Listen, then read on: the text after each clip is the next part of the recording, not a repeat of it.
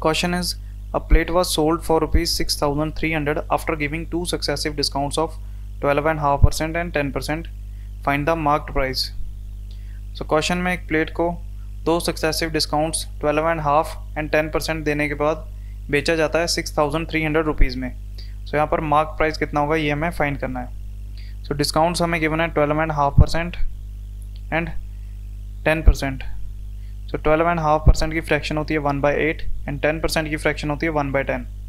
सो अगर यहाँ से मार्क प्राइस और सेलिंग प्राइस का रेशियो लें तो मार्क प्राइस सबसे पहले हमें डिस्काउंट गिवन है 12.5%.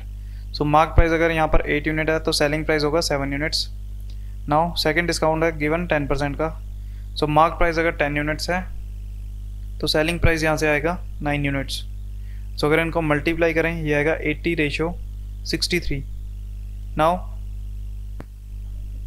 सो क्वेश्चन में हमें सेलिंग प्राइस गिवन है 6,300 रुपीज़.